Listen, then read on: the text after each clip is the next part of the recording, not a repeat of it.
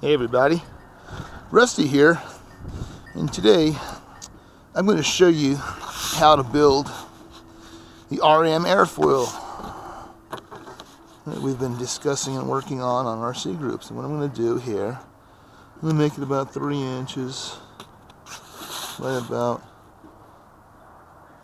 3 inches here, and take this. We'll put out a wing here really quick, just a sample of an airfoil section and scale.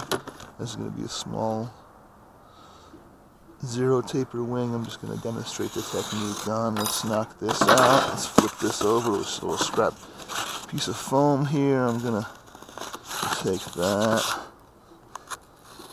Oops, put that one a little wobbly. With that one.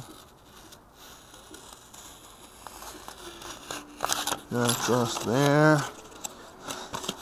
And now we have 2 layers here of an airfoil that we're going to make. Just peel these here. Like this. Oops, paper ripped a little on that corner. Let's take this side out here. Let's peel this. Let's peel that. Okay, wind, let's get rid of these just down below so they don't really blow away. And get these 2 pieces here. Just use an Elmer spray glue. Let's stick these together. Melts the foam a little bit, but just enough to make it adhere really well. Just give it a dusting like that.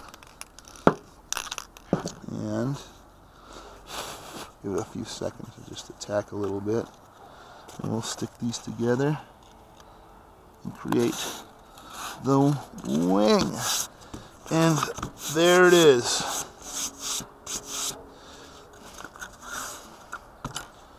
Right there, there's the wing. Now, first thing I'm going to do with this wing is I'm going to cut my leading edge into a bevel like this, a dull blade. Just put a starting bevel on there, like that. Put it on the edge, like this. Start sanding it, like this, into a round curve with not a sanding block. I like to use my hand on a piece of paper. I get a better feel for it. I can wrap it around the curve. And then just do it by eye. Take your time. Sand it down like this. So you round the edge right down to the hard edge that you're on, like that. You can see the line starting to form in between the 2 sections. Hopefully you can see this. You see there's a line starting to form, and you can concentrate your sanding on the lowest spots of the line, or the spots of the line most forward towards the leading edge. Get it straight. Alright, and there we go. There's the leading edge. That's all I really do. Now I'm going to take the trailing edge here. I'm going to put let's try to do this with this dull blade, but I'm going to put a shallow taper on it like this. Almost the thickness of foam. Like this. Put a shallow bevel on it. Taper it out. About yay much. Get some meat off of there to start with. Give yourself a surface to start sanding on. I'm just going to take this and sand this down like this.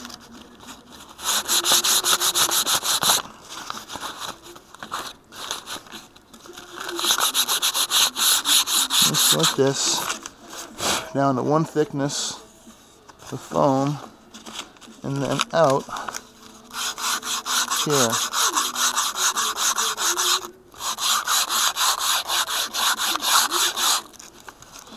Up the wing.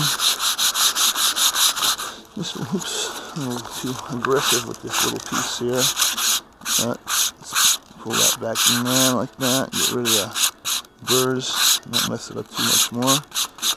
And we're going to sample most of it anyways, but do that. And right there you can see that's the airfoil shape right there. Leading edge is sharp, flat in the bottom.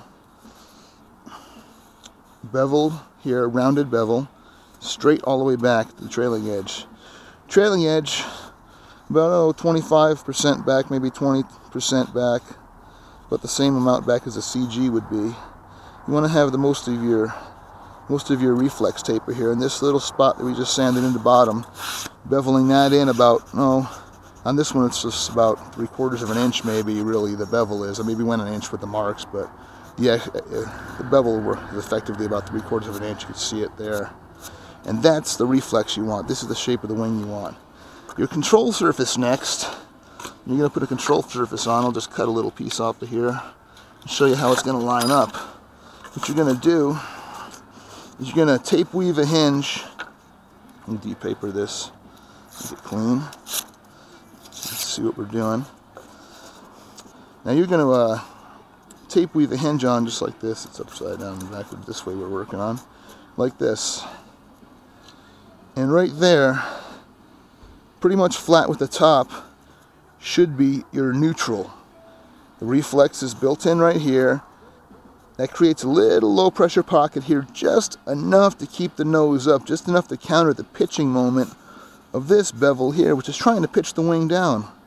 So you need a little bit of reflex, something to counter this. And this is, right here, it's trying to push the wing down this way.